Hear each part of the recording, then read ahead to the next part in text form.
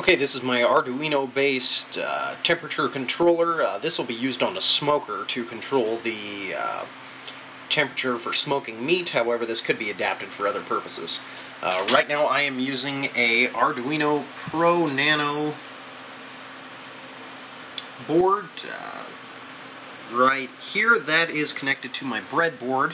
I have two 7-segment displays. The top one is displaying a read temperature function, and the bottom one is displaying a set temperature function.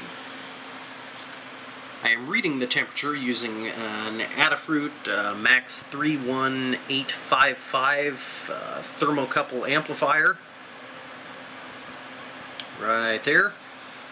And then that is outputting to a K-type thermocouple. The thermocouple will be used to read the interior temperature of the smoker. It will display the temperature on the top bar, or the top display, and then the bottom display will be used for the Arduino set temperature function. I am using two 74HC595 shift registers here and here, if you can see it. Those two, the first one controls the 7 segments and the asterisk. The second shift register controls the digits. Output 1 is registered to digit 1. Output 2 is registered to digit 2. Digit 3, digit 4. Digit 5, 6, 7, and 8.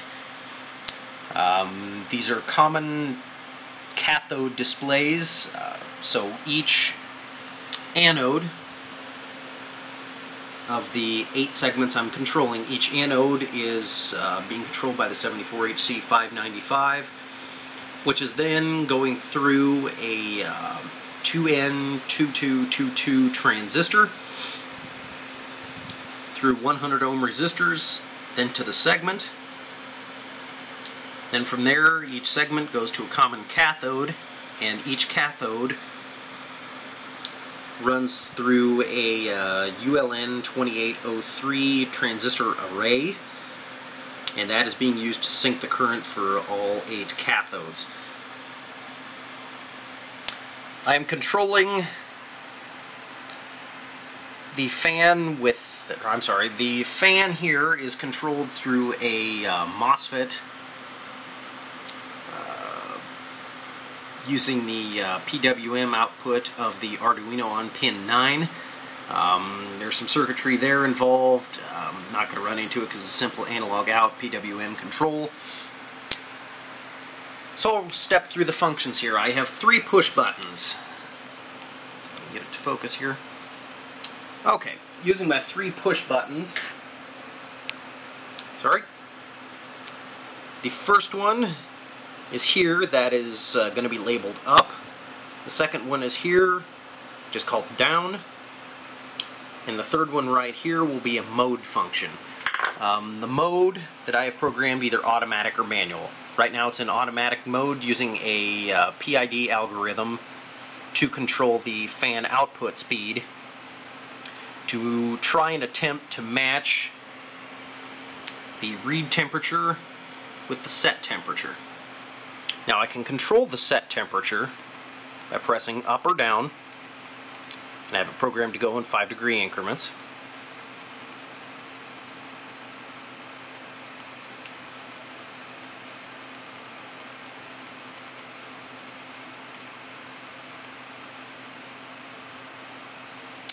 And using the mode function, I can set it between automatic and manual. Now the automatic mode, which it's in right now, it displays the set temperature.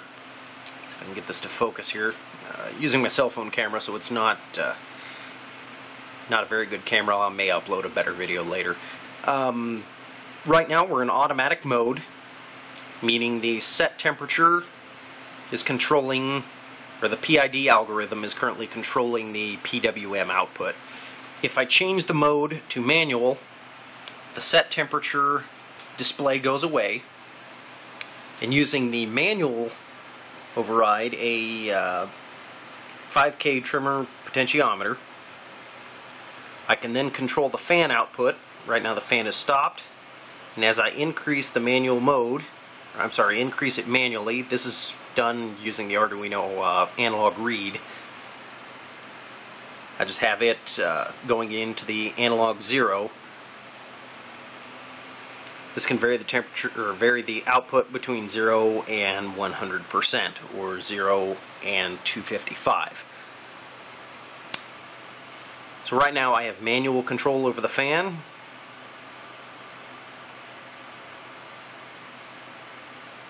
See there, I can turn it on and off. And the up and down buttons do virtually nothing in this mode. I'm going to kick over to automatic mode by giving the mode switch a press. Let's see, our display temperature comes, our read temperature stays on all the time, and the set temperature is displayed, at which time the PID algorithm takes over the fan control. Using the K-type thermocouple, I can just warm the thermocouple up with my hands up to 90 or so. And this can be used to go down a ways lower if you want to. Say it's 85, current temperature is 88. The PID algorithm has control over it right now, showing that, hey, it's hotter than what it should be, and it's slowing the fan down gradually to a stop eventually.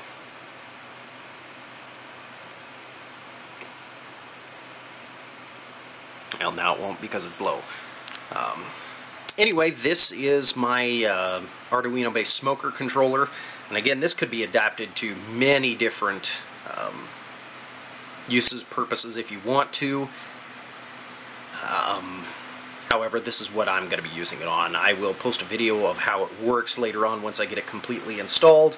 However, I just wanted to give a quick preview of how it works. Well, not really how it works, but what I've got, what I have programmed, some of the basic components that I've used. I'm not going to go into depth on wiring and code right now, because it is a bit of a mess. I'm currently in the process of designing the circuit board to go on it. But I just wanted to give you a quick preview. Again, the code will be posted at some point. However, I just don't have the time to really clean it up and make it presentable. I may post it if somebody's wanting to clean my code up and make it a little better. But right now, it's just kind of a quick and dirty code to make it work. If I do post the code, I would appreciate anybody that would clean it up or optimize it for me. I will, just a quick side note, using the Adafruit library for the MAX31855 breakout, I did have to modify the library, eliminating the delay function in the library.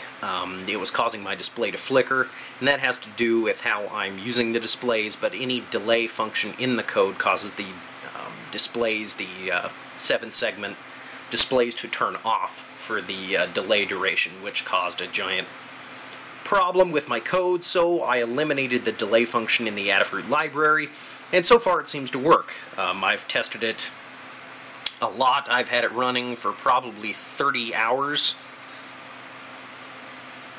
I suppose, while I've been working on these circuit boards using fritzing, and so far I've had no errors and no problems with eliminating the delay function in the Adafruit library. So that is a little side note. If you are using that and take a look at my code, just keep in mind I did eliminate the delay function in the Adafruit library. And again, I will post code at some point, but I don't have time to get to it right away. So thank you for watching, and if you have any suggestions for me, please let me know. If you have any questions, I'll try and get back to you as soon as possible. Thank you.